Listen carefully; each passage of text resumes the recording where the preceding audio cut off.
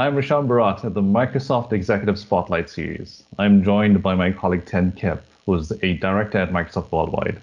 Today's session, we're going to be talking to Cliff and Mike at a company called Cal Tire. Cal Tire is a wholly owned Canadian company based in Vernon, British Columbia. It was founded in 1953. Its business comprises of retail tire sales for passenger and light truck vehicles, mechanical services for passenger and light trucks as well, and commercial truck tires, mining and off-road sales, and service for rethreading both commercial and off-road tires. Ted and I have asked Cliff and Mike to join us today to talk a little bit about their business model, but also talk a little bit about how technology is enabling their business and also their partnership with Microsoft. So let me start things off by saying thank you so much, Mike and Cliff, for taking the time to talk with us today. Yeah, you're welcome. Thanks, gentlemen. It's great to be here. I think let's get started with you sharing a little bit about Cal Tire. Talk to us a little bit about your business model and who you are as an organization. That's great. Yeah, thanks. So, as you mentioned in your introduction, Cal Tire is Canada's largest independent tire dealer and one of North America's largest commercial dealers.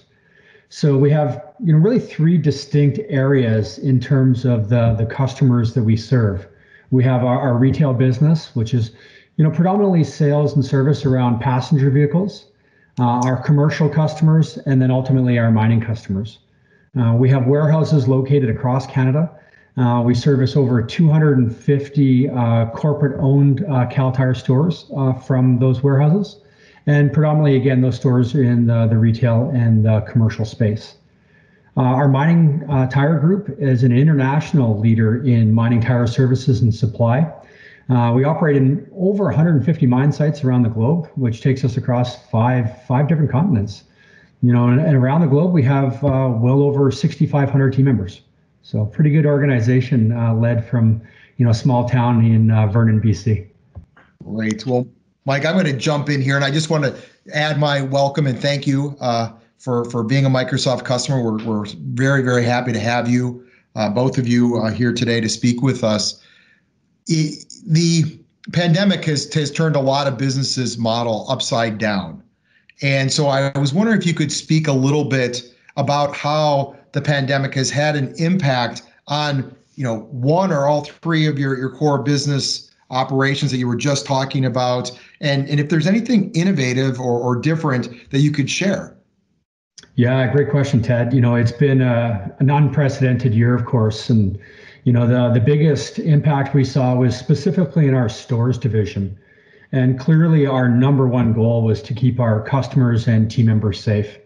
With the various provincial health authorities that we were following their guidance, we wanted to make sure that we had enhanced safety protocols in place.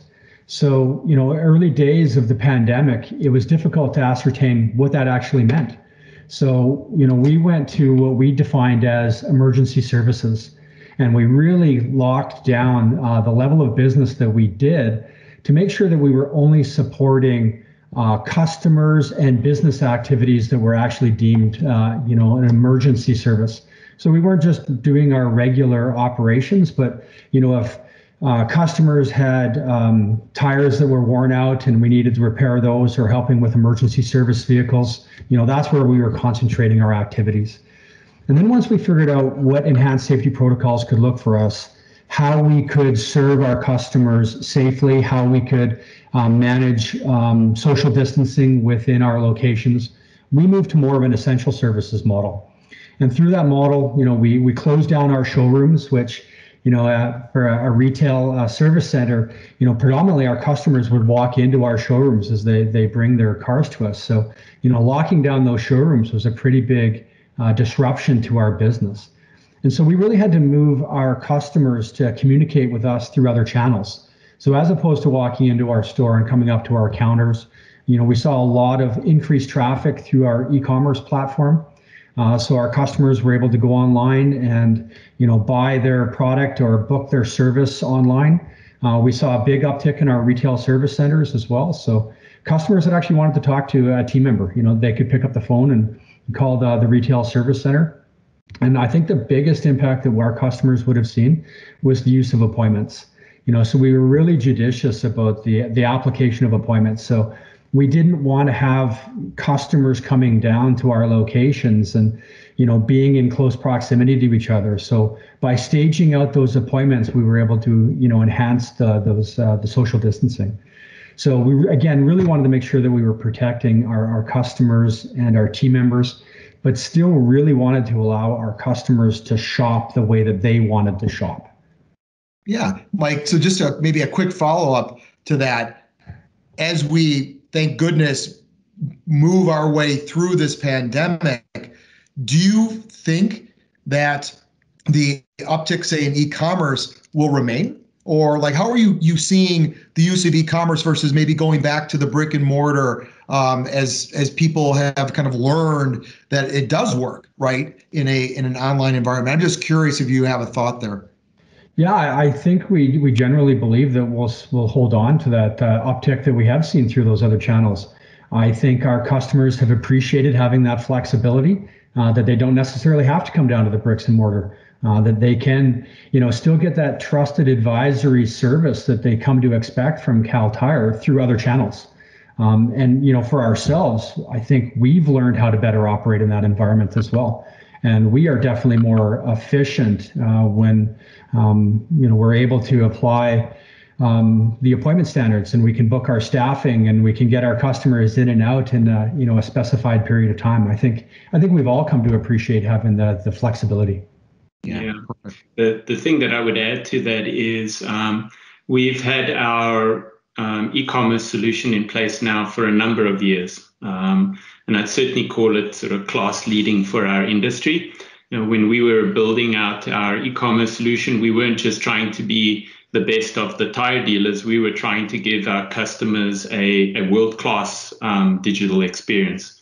And so if you go and have a look at caltire.com, you'll be able to see the kind of experience we provide our customers. Since we've had that in place, we've seen year over year doubling in the adoption of that by our customers. Last year was truly unprecedented. The growth was fantastic, and I think every large retailer that had a digital experience saw a similar growth in digital commerce. The number of Amazon boxes that got delivered to my house was unprecedented in all time. I was going to say the same thing, Cliff. Yeah. So our customers were adopting those kinds of channels with us as well. And we've continued to invest in that to provide more service to those customers. And it's not just our retail customers, you and I, who are seeing a need for this more touchless commerce, not wanting to spend a ton of time in our stores, wanting to get in and out quickly. But even we've seen a growth in these digital touch points with our commercial customers who have similar needs to protect their team members and want to drive efficiencies into their business. So we're seeing this definite growth in kind of the digital connections to our customers. The other big impact that wasn't business, but more internally for us of the pandemic was the massive immediate shift to remote work. It's certainly it was, we went from having everybody a traditional office-based culture, right, where you came to the office to do your work. And we went from that to the office is empty within a week. And this happened in a number of our businesses. Our field service business, where we had these dispatch centers, suddenly everybody was doing dispatch from home. So we were well prepared for that in that we had broad-based adoption of Office 365 and Microsoft Teams. We were probably one of the first Canadian customers to move to Teams back in the day when it first became available, and that has really been an enabler for us to continue to operate our business. The same as our modern networking, firewalls, and cybersecurity tools have also really helped us bear through the pandemic. I love your whole incorporation of really understanding the entire customer journey, the entire customer service, the entire customer satisfaction element of it, but then also enabling technology to ensure that there's simplicity with your customers as they engage with you, and as you acquire new customers as well, right? And the uptick that we referenced earlier on there involves a lot of new customer acquisition, i.e. growth, and also going up against the competition. I'd be very curious, in addition to what you've already described, be very curious to learn about how do you stand out against your competition and really establish that trusted platform and relationship with new customers. I think we've talked a little bit about how, we've been able to differentiate ourselves in our retail space, where that kind of innovation, I guess, really comes to play for us is within our mining business as well. And really in our mining business, it is about being innovative. We've got a very varied customer base that have, very different goals, whether or not that's reducing costs or, improving the uptime of that mine site or fulfilling sustainability requirements that they might have. Cal Tire, we really feel that we've got proven solutions to be able to meet those customer needs. So for example, to help, customers drive productivity, we have our tire operating management system that we developed within Cal Tire. And this tire management system, allows our customers to maximize uptime of their fleet, gives them good line of sight to data to help performance and safety requirements. And it really does help manage the fleet productivity on the mine sites themselves. And it gives that near real-time access to information to allow the mines to run as efficiently as they can. And some of the other areas that we're helping solve customer needs through innovation is around their environmental sustainability requirements, specifically around, recycling end-of-use tires. So if you think about a big mine site that's operating a fleet of haul trucks, and they have the ultra class size tires on each one of those haul trucks, and as those tires reach their end of life, we're trying to help solve customer problems by helping them recycle those or responsibly dispose of those tires. So we've just invested in a thermal conversion facility in Chile, which allows us to recycle those giant sized tires. So basically the thermal conversion process, it really decomposes that organic material with heat and the absence of oxygen, and it converts those tires back into their original components. So, when we're done with the thermal conversion process, we're left with fuel oil, carbon black, and steel. And it really is, a couple of good inputs back into that circular economy. So, through innovation, we think that, we position ourselves to be able to help solve customer problems. And we see that as being a differentiated service offering that Cal Tire does have. Yeah, if I were to add, when I think while Mike was talking there, I was reflecting on the kinds of things that make us unique in our industry. I would say, right from when Tom Ford founded the company, we've always been a people company. You can buy your tires from anybody, right? But if you're looking for friendly, well-trained professionals delivering high-quality service and that are always willing to go the extra mile, you came to Cal Tire for that, right? So we are very much known as a service company, and we're known for our people. The other thing I think that differentiates us certainly is our reach. We have a large network in Canada of over 250 stores, as Mike referenced. But we also, as Mike also said, operate on 5 continents in the mining business, which makes us the global leader in that business. We have a sort of a very appealing, consistent set of full life cycle customer offerings. Mike described the kind of recycling and some of the innovation that we're doing there. We're able to offer consistently to our customers. Consistency is actually important, right? Yeah. You want, if you're a large fleet, or even if you're just me looking for tires, I want to know I can get a consistent level of service regardless of where I go. So we are able to do that. We have strong relationships with all the major tire suppliers and manufacturers. So if you need tires, we're your company, right, to do business with, especially during a pandemic when you know what supply chains look like, right? And you see what's happening in the Suez Canal, and everything else. Right. If you need tires, hopefully they're not on that ship. If they are, come and see Cal Tire. We'll help you out. And then I think we will talk a little bit more about the whole innovation side of it. But I think the other big one for us is this focus on sustainability that Mike also referenced, because tires and what you do with end-of-life tires is a big problem for us as a world, right? I'm sure we've all seen the pictures of the giant piles of tires, right? And those kinds of things. And so we're trying to help our customers and help our environment and deal with this challenge, which once again is an important part of what we offer to our customers. Yeah, I love that. I love how you guys are looking at the entire value chain, or even adding on to the value chain, right, to your business model, which is fantastic. And Cliff, I was on my bike this weekend and I rode right by a giant pile of tires, and just sitting there in the woods, right, because it was a nice place to drop them off, but they're not decomposing. Sure. Yeah. So, Mike, I'm going to turn it back to you, and I'm going to try to kind of extend the conversation that we were just having. You are a global leader. You've just talked about how you're extending the value chain into this really important topic of sustainability. But as a global leader, over 250 stores, from what I understand, 6,500 plus employees.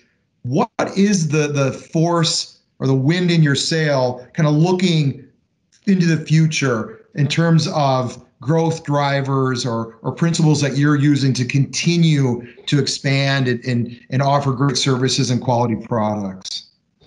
Yeah, I think, to what we've kind of already alluded to, our investment to our growth is really going to come around, I think, that differentiated service offering. And what can we do to help solve emerging customer problems that they may be facing? So helping them around their mobility needs, whether or not that's, within the retail space. I think we're going to see a lot of change coming in vehicle ownership, electrification. So making sure that we're staying at the forefront of that and remaining relevant for our customers. And then again, from the mine sites, it's, maybe as we look into the future, it's less about the actual product sale and more about that full service offering. So helping our customers at the beginning in terms of what is the right application or the right product for them with where they're operating. How can we maximize the uptime of their fleet with a good proactive or preventive maintenance program?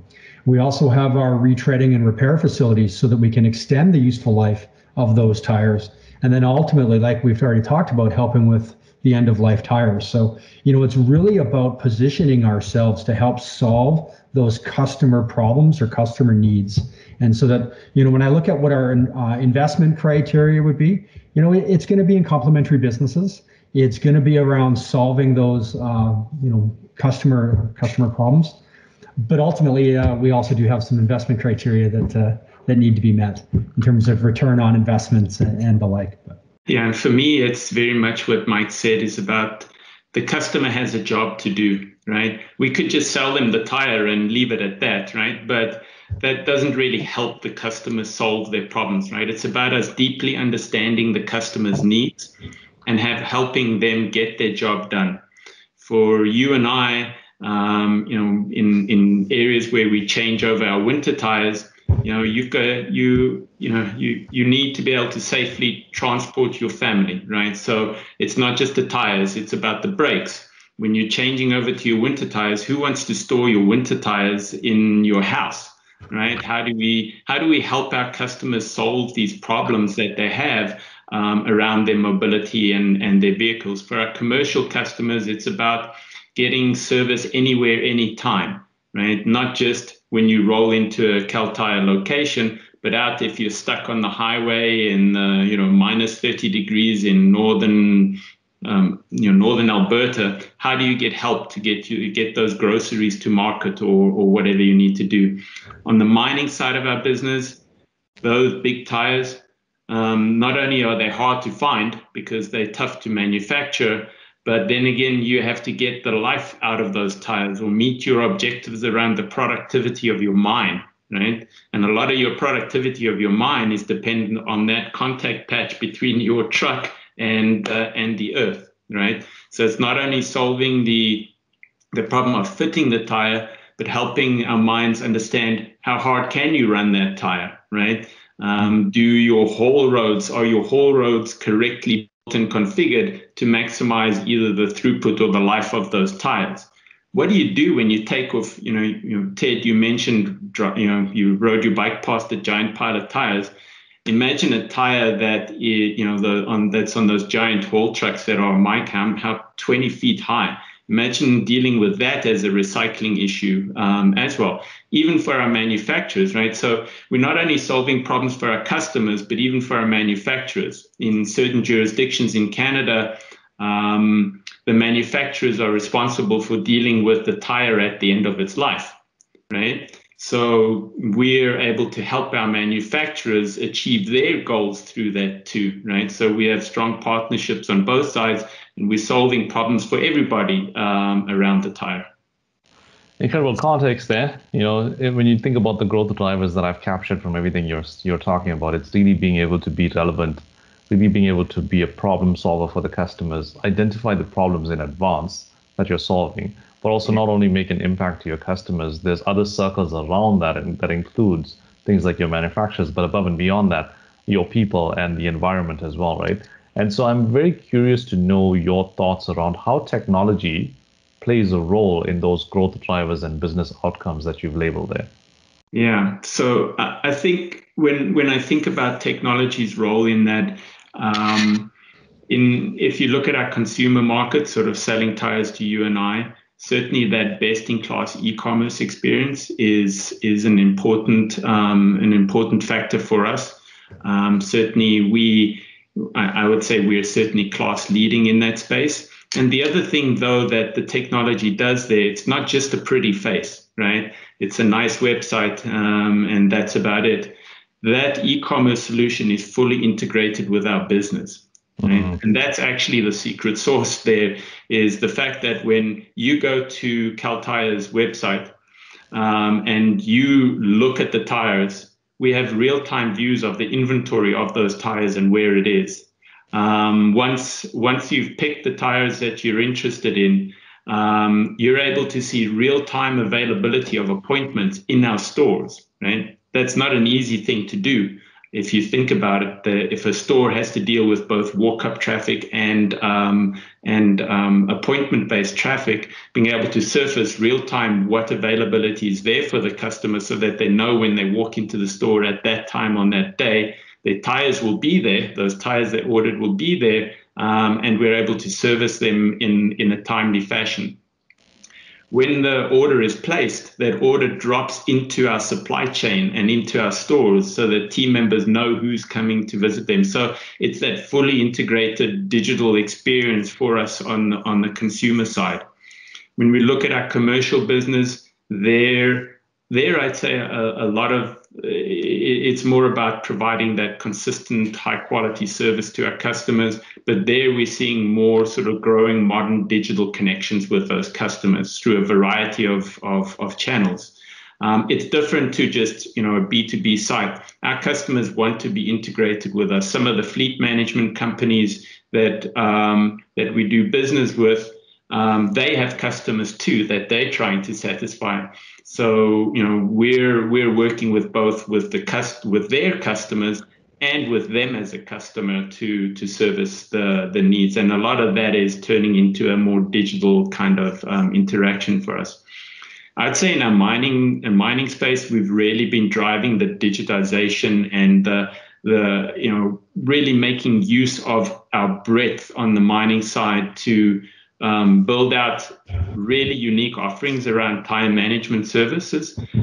Mike mentioned earlier a system that we call TOMS, which stands for Tire and Operation Management System, that we believe is unique in the industry.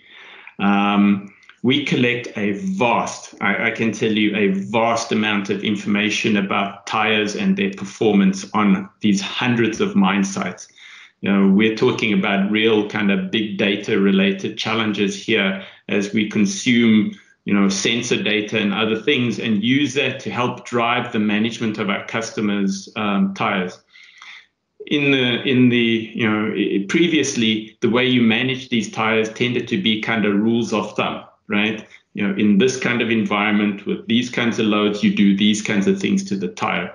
Well, now with this new technology, we're actually able to, based on atmospheric conditions, whole road conditions, local needs of the business, of that mining customer, get it down to almost the management of an individual tire, right? And its life cycle, as opposed to working in these generalities. So really doing something very unique with that global data set that we have, that we think nobody else is able to. And certainly nobody else is collecting it at that level. Mike also referenced the thermal conversion. That's unique. Nobody else is doing that. We've invested in building out something there that's really unique in the industry. Also on the retreading side, in our retreading business, looking at ways of extending the usefulness of the rubber waste that is produced by that process, devulcanizing the rubber and seeing if we can make more use of it in our business.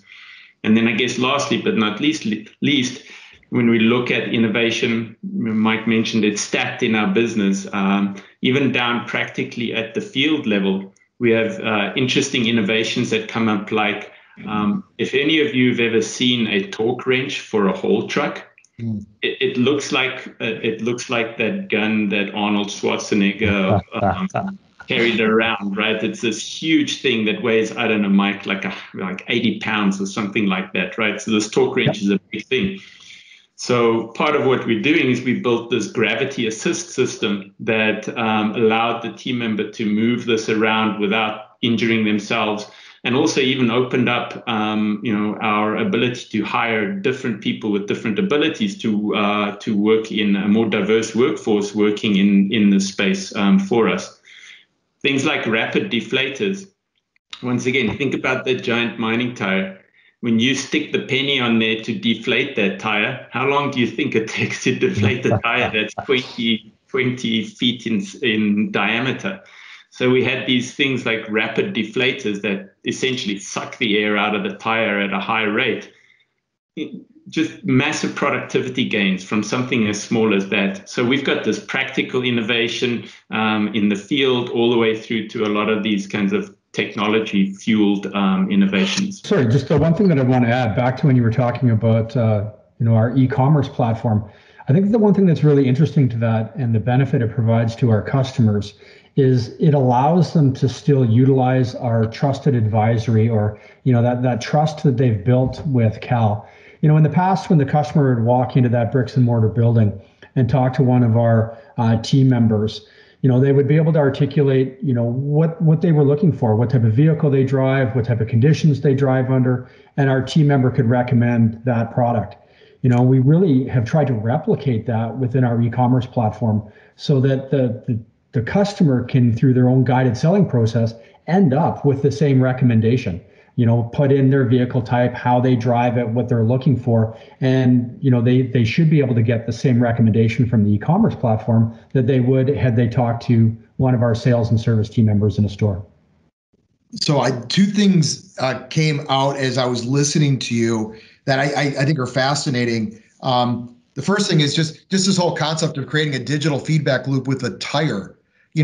Is fascinating, right? It was really interesting because we talk about that, but I've never heard of it, in the context of an individual tire. But it makes sense. Why not, right? Why wouldn't we do that? And the other thing that is really coming out to me is oftentimes, Rashawn and I will have conversations with companies and they're just struggling to keep the lights on, right, within the organization. You're talking about massive innovation and in many respects being freed up is my assumption to think about these really strategic things that you can do to offer additional services to your customers, which I think is fantastic. And Cliff, that leads me to my next question, which is you've shared with us your journey, right? And where you guys are going as a company. Could you talk a little bit about the role that Microsoft has been playing with you on your journey? Yeah, I'd first like to just make one point about the innovation side of it. Don't get me wrong, it's hard. it's hard to do, and it's hard to build into your business because you still got a business you need to run on a day-to-day basis. There are bills to be paid, payroll to be made, money to, we still got a business. So, don't get me wrong, we have a lot going on in innovation, but as with any company, it's not always easy to balance the needs of both, right? But we certainly recognize the importance of this innovation and how it can help our business grow. And if we are going to become more than just somebody who sells you some tires, right? If we're going to solve your problems, we got to go and solve those problems, right?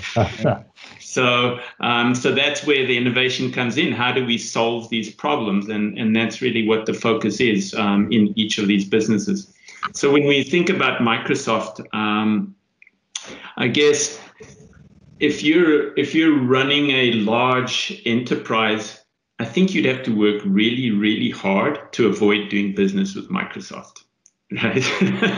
You'd actually have to really apply yourself to that. So I think Microsoft is a reality, and doing business with Microsoft is a reality for almost all large enterprises.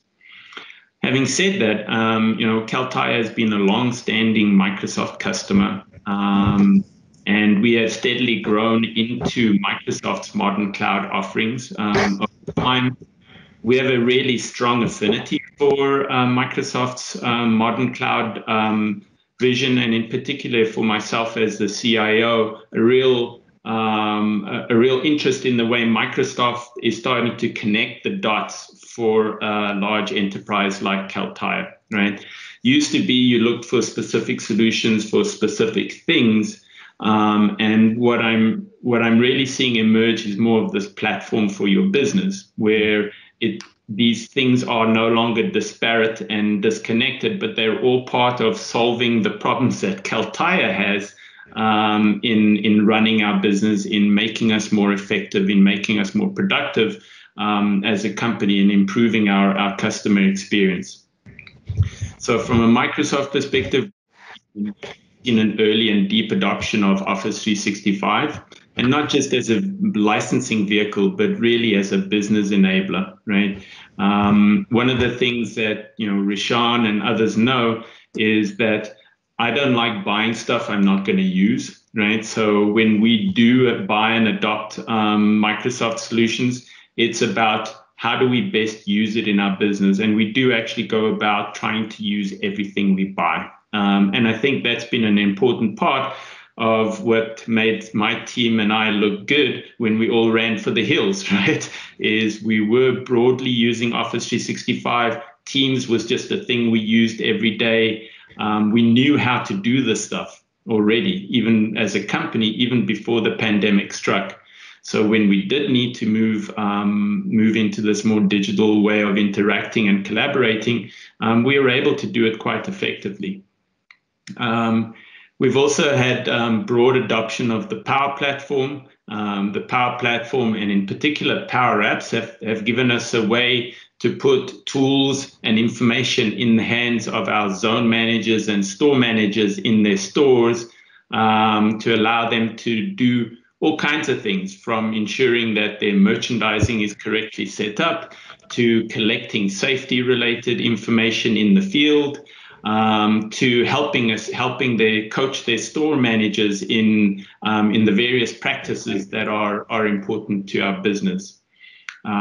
We also saw the early promise of Power BI back in the day, and were early adopters of Power BI.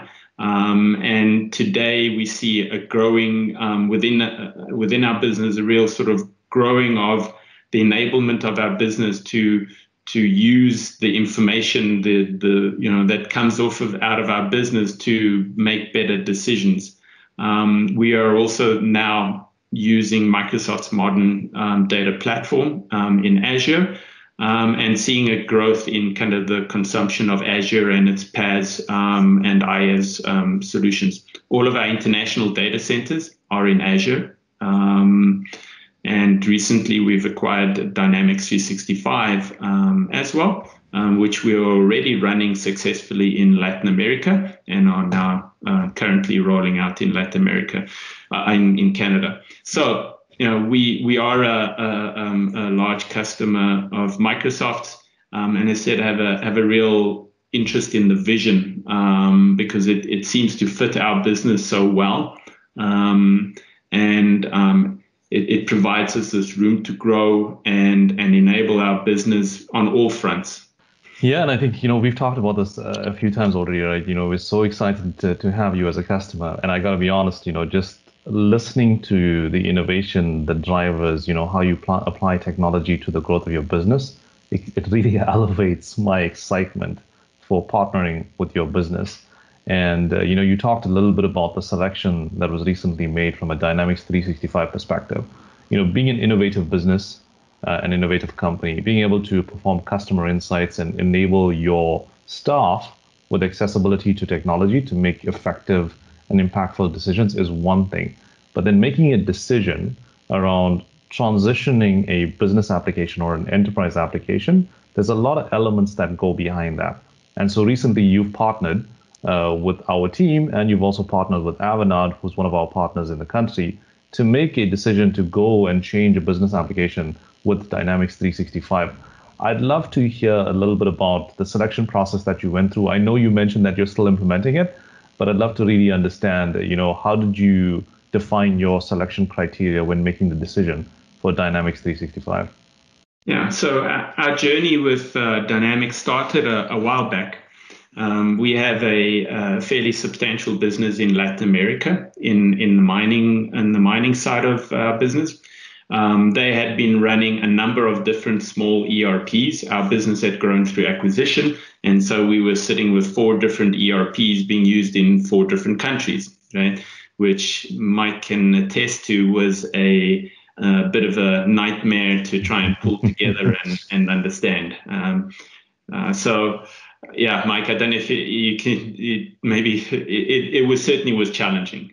Yeah, I mean, trying to get good financial consolidated reporting from various entities around the globe, and to Cliff's point, in Latin America, every country seemed to be on its own independent proprietary system almost, and even just trying to get local reporting done to even regional reporting to somehow get that up to a consolidated level. It was really a lot of manual intervention, very inefficient process, prone to errors, because anytime you introduce manual work to a process like that, you bring that increased level of risk to it. So, the fact that they were able to move on to D365, fairly quickly for the size of that operation, and was well adopted by the users, and it really did enhance the financial reporting that we got out of that region.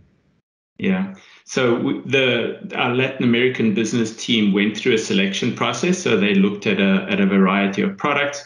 They ended up selecting Dynamics 365, and as Mike said, the implementation was fairly rapid, and so the effectiveness of their use of it was actually quite high, right? So that certainly helped us as we were looking at solutions for our Canadian business, which is substantially larger than that Latin American business would be. When we did go through the selection process for Dynamics 365, we did look at all the usual suspects in that market, right? We wanted to understand what each of them could offer us. And for sure, all of them have very capable offerings, right? But when it came down to it, Dynamics 365 was just better suited to our business. Felt that there was better alignment between Dynamics 365's capabilities and the broad needs of our business. Within one platform, it covered all of our needs, from warehousing to finance to supply chain to store point of sale. It was all covered within the single platform instead of having to put together a variety of different solutions ourselves. As we've spoken about, we are already very much invested in Microsoft's modern cloud and that vision. And Dynamics 365 is a highly capable, modern, cloud-based SaaS solution from a provider we can rely on, right? So as a CIO, if I'm betting on SaaS, You want to make the right bets, particularly when you're making a bet as large as this is in terms of the criticality to the company. The model, the consumption model, was very appealing to us. That sort of consumption-based usage model, very appealing to us. Right? We can grow into that. We can adjust as we need to. That's what SaaS is about, right? It's not about spending a lot of money up front and then just hoping that you use it. It's a much better fit for our business and for the way that we like to work as a company. If we buy software, we want to use it, right? Mm-hmm. That's kind of the key thing for us. And as the CIO, for me, the notion of a single business platform is very appealing, and is certainly part of our strategy. For sure, modern solutions can be easily integrated, but it's always work. Right. And when you're trying to get a large suite of disparate solutions to work together, it inevitably hampers your agility and ability to get things to market. Right. So for me as a CIO, the idea of a broad business platform was very appealing. Does that mean it'll be everywhere? Maybe, maybe not. Right. That's very much dependent on the business need. But the ability to have that single platform is important to us. Excellent. You said twice, as I was listening, Cliff, that you want to buy software that you're going to use. And we clearly share that in a consumption-based model. We want you to use the software, but buying the software and wanting people to use it is one thing, but getting them to actually use it is something different. And so, my favorite saying, and I've said it in these series, is one of the biggest impediments to any software solution or any technology is change management. So I don't know if maybe you or Mike could just speak to that topic of change management and how important it was and what you may have done within your organization or are doing. Yeah, I can start this off, and Mike, I'm sure you've got a lot to say. The key point here for us that I think bears understanding is that, yes, change management is very important to us, especially given that our approach has been one of trying to look at our business with fresh eyes, right? In very many cases, we have business processes that either just through, that are either there because we may have done something that way for, decades, or may have been driven by limitations in our current systems and solutions. So we are very much trying to look at our business with a fresh set of eyes, which often means, though, that the amount of change that may be required in your business is higher than just doing the same old thing you've always done, right? So I think that's an important point. I have a few others that make here, but I'm sure Mike has something to say about kind of change management and kind of our approach to dynamics. Yeah, absolutely. I mean, even taking a step back from just dynamics itself, we've talked about the amount of change that we've done through the organization, whether or not it's new innovative approach to service or how we're interacting with our customers. Change is something that's been at the forefront of the organization for, the last 5 or so years. So, it's an evolving process for us, and, we hope that we continue to get better at it. So, some of the learnings that we've had over the last couple of years, we hope to be able to apply to the implementation of Dynamics 365. But, it is such a pervasive change through the organization, from, how we order product to how it's how it impacts our supply chain, to how it impacts the finance groups, to ultimately to our point of sale. So every team member is going to be impacted by this. So, it's really, really important that we do have a good, well-articulated change management strategy. And it's going to have to be adaptable because it is going to impact so many different team members at such different parts of the implementation, whether it's up front or, it's user acceptance testing, or it's ultimately the training and then, the cutover. But it is going to be so impactful to the organization. I've been through many of these things, and even organizations perpetually underestimate the amount of effort that needs to be put into this. We are certainly paying a lot of attention to this, and are trying to do things right there. Will we still trip up on things? I'm sure we will.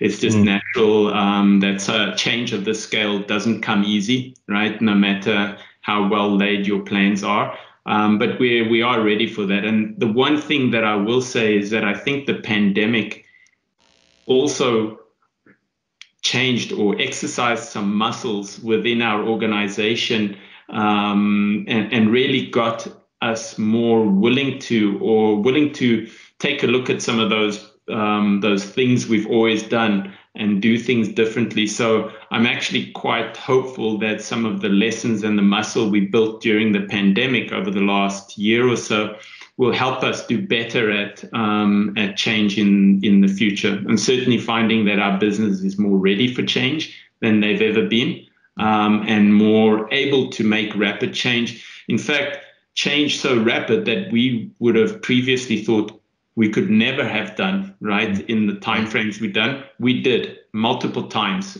this past year. So I feel like there's a bit of wind under our sails from a change management perspective because of that. Can't wait to be celebrating with you on a very successful implementation with Dynamics, and also talking a little bit more about the output of change management and also some of the successes that you've been able to achieve with user adoption and user reaction of the platform as well. Always a pleasure talking to you. I think this is a really good place to leave it. Mike, thank you so much for taking the time. Cliff, to you as well. Ted, as always, a pleasure. Thanks so much for joining the series. Have a wonderful day. Yeah, thank you. It was great talking to you guys too. Thank you.